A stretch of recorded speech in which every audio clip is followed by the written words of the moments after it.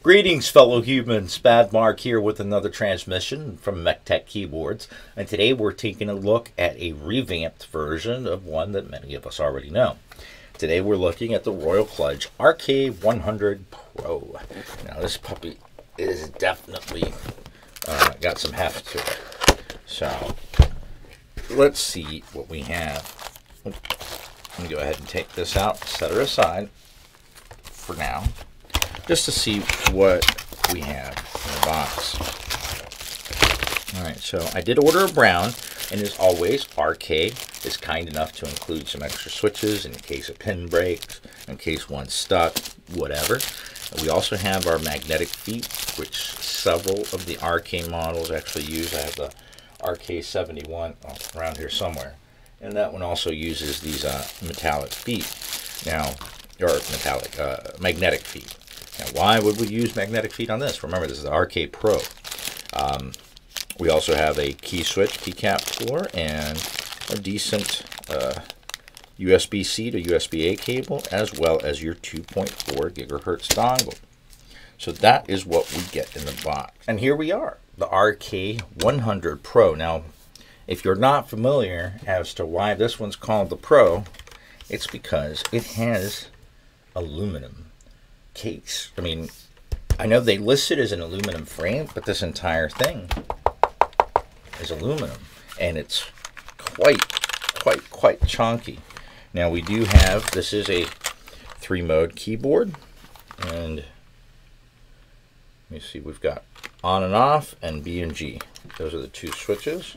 So if we turn it on, we can see, all right, so it's trying to pair.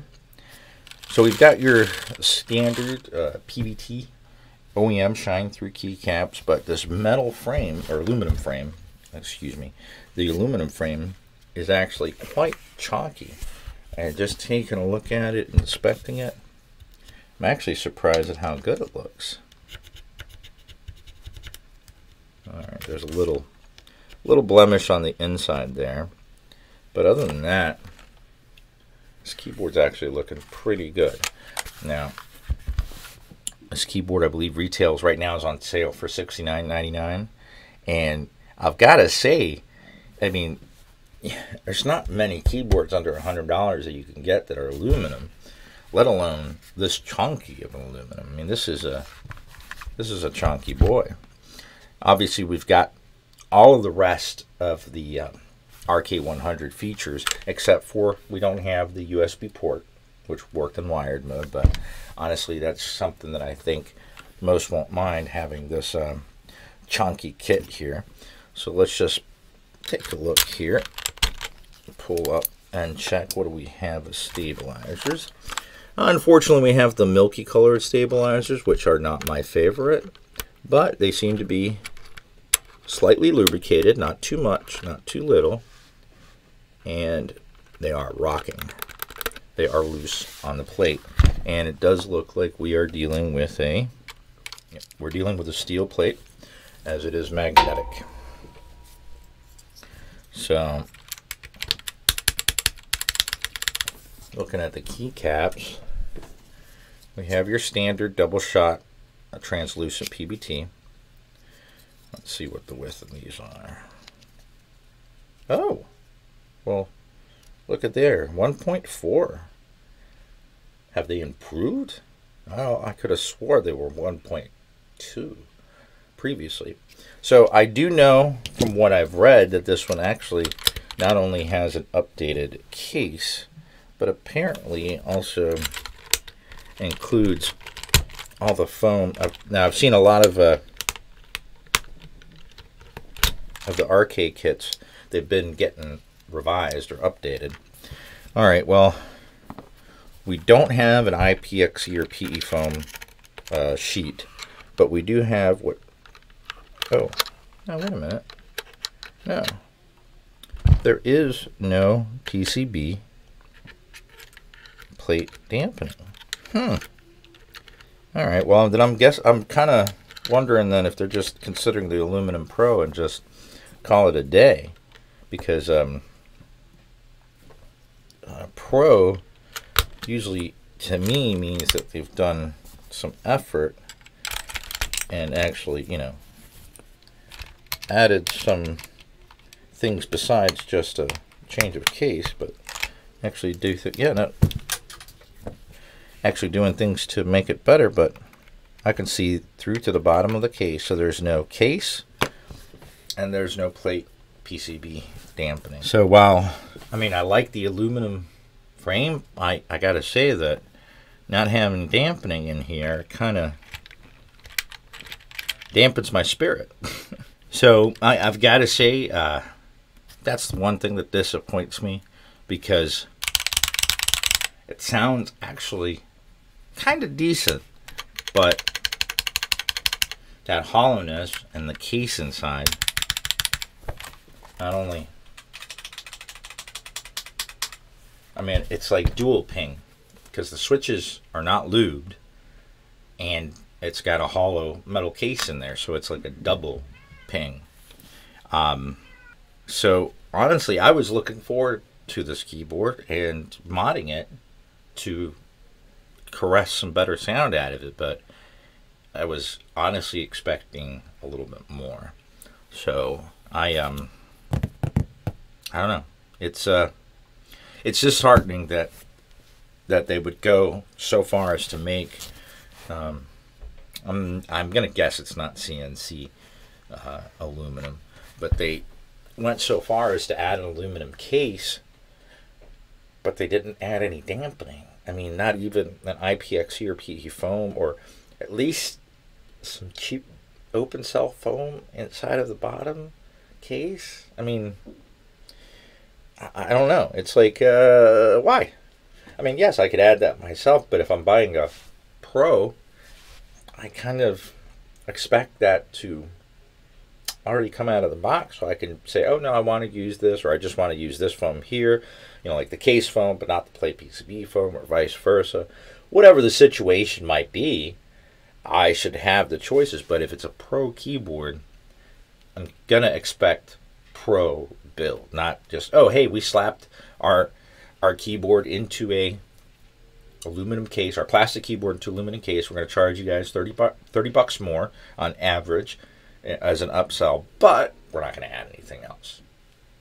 I mean, I would have actually paid a little bit more if I had the choice. But when I saw Pro, because when Pro to me means, okay, we have taken this the extra step and have added padding, 3 and 5 pin hot swap compatible. It has dampening. It's Pro sometimes actually means, and it's starting to more and more mean, a PC plate, polycarbonate plate. But we've got a steel plate, and I mean, it's basically just the RK100 without the USB hub ports and no foam. So because I've got some of the latest RK84 models, and they're plastic still, but they come with some good dampening. So I'm just honestly surprised at this. I'm not going to keep it. I don't think it's for, in my opinion, for what I paid and what I'm getting. Because I mean, just the aluminum, that's great, but like I said, include some dampening. But for others, I think this may be the keyboard that they're looking for, especially if you're, you know, not looking to use it straight stock out of the box. I mean, not that it sounds awful, but it definitely doesn't sound like anything. And hey, I'm going to make a sound test because this keyboard sounds so great. It's just kind of, I mean, it's not awful, but that ping just comes through so significantly. Let's get technical. Today we are taking a look at the Royal Kludge RK100 Pro. It is a 3-mode, 2.4 gigahertz and Bluetooth 5.0, as well as USB-C keyboard.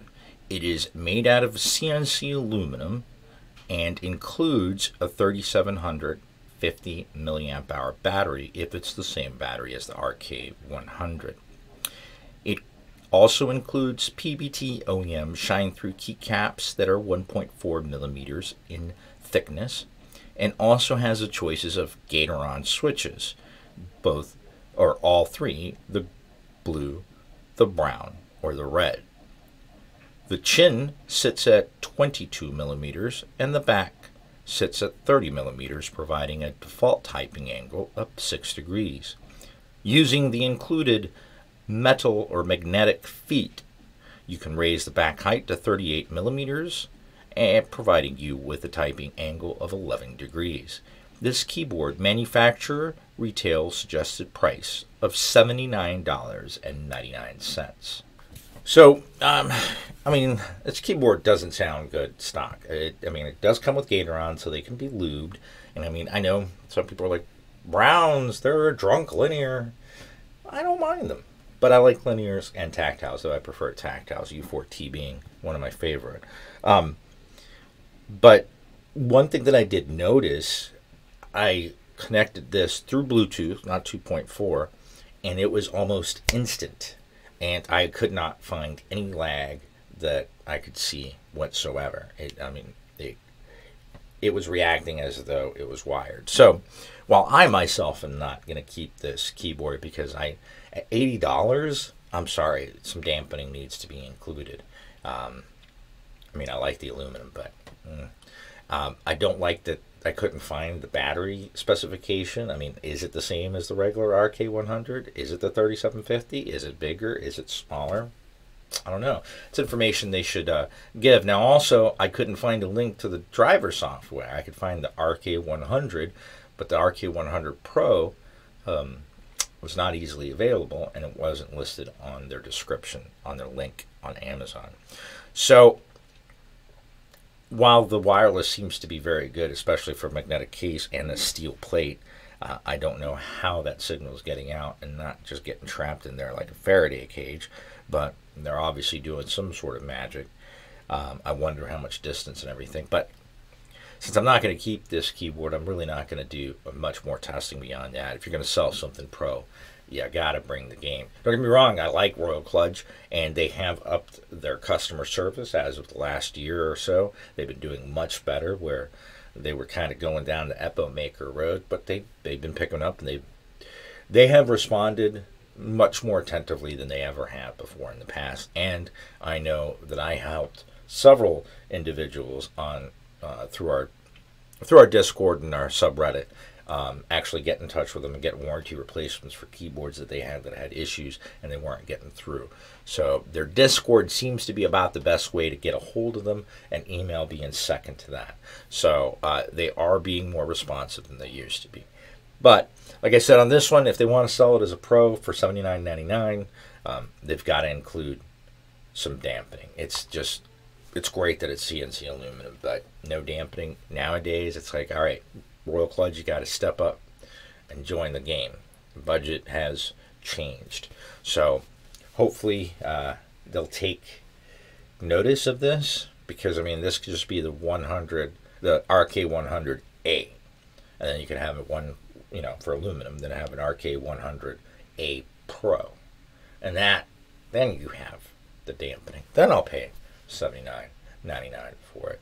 But otherwise, I just can't seem to find the value in this keyboard.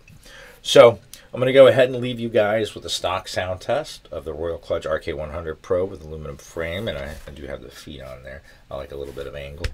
You guys can it's working. It went to sleep, but it was instant to turn back on. I mean, as soon as I hit the Alt tab, it popped up on my computer. So going to go ahead and leave you guys with a stock sound test of this RK100 Pro. Until the next transmission, keep calm and keyboard on.